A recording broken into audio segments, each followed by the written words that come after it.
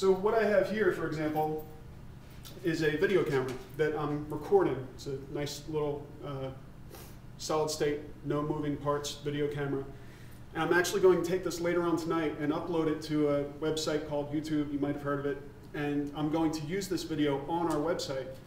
And I foresee this as one way, for example, that we might be able to demonstrate the power of this new website by embedding video, by using multimedia, by doing a lot of new things that are not really new for the rest of the internet, but they'll be very new if you're familiar with the Ewing website as it is now.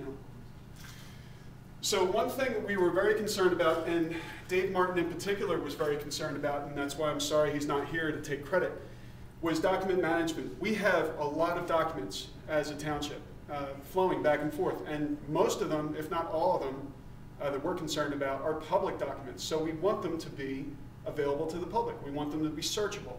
We don't want you to have any barriers to getting to them. And so document management was high on our list of priorities for what we wanted to do.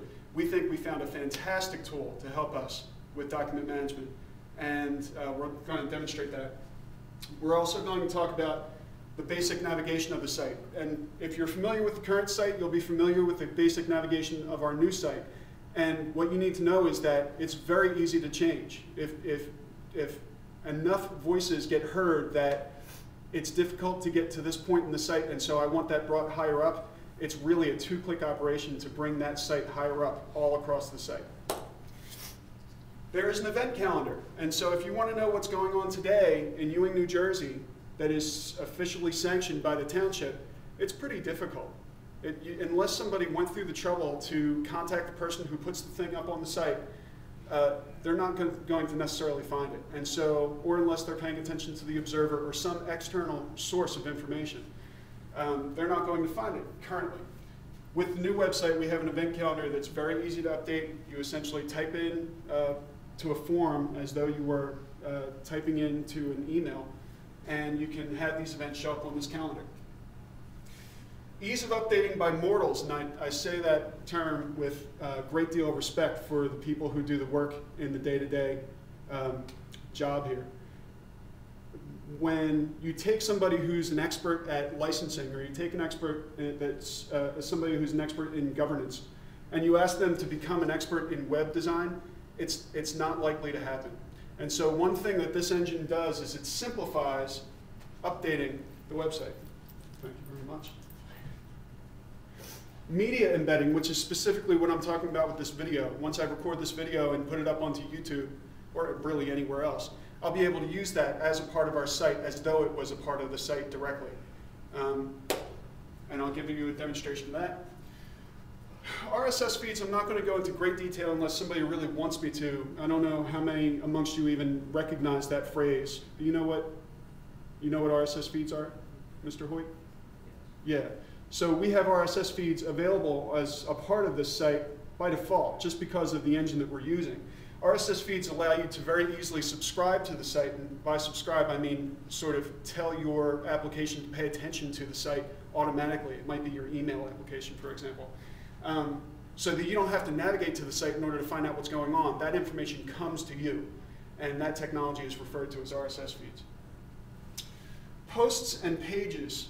What we have now, currently on the current Ewing website, is a series of static pages. And when you want to make a change, you have to make a change to this one page, and everything else sort of stays the same. With WordPress, which is the engine that we're going to demonstrate, what that is most like is a page in WordPress. In other words, if we have some static content, something that's not going to change very often, we would put that into a page in WordPress. Posts are different. Posts are a way of putting sort of fleeting information, something that's a news item or something that's just going to happen today or this week. And it comes up and then it gets pushed down by something newer. And that gets pushed down by something newer. And that gets pushed down by something newer. That's where we get into the blogging capabilities of the site, which I don't think we're actually going to use very much. But you should know that it has all the functionality that's present in the current website and a whole lot more. We're going to talk about all those.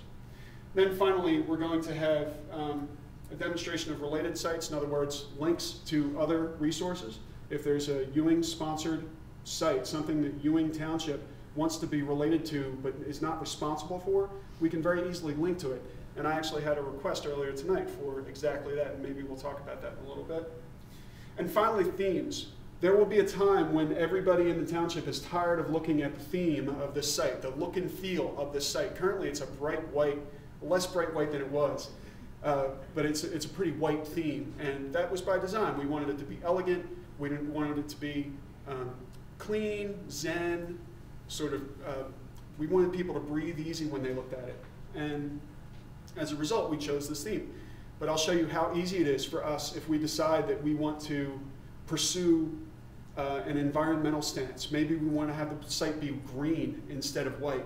We could very easily, in a click, turn that into, thank you, turn that into a green site. Or we could turn it into a green site for a week if we wanted to celebrate Earth Week or something like that. Okay? Anybody have any questions?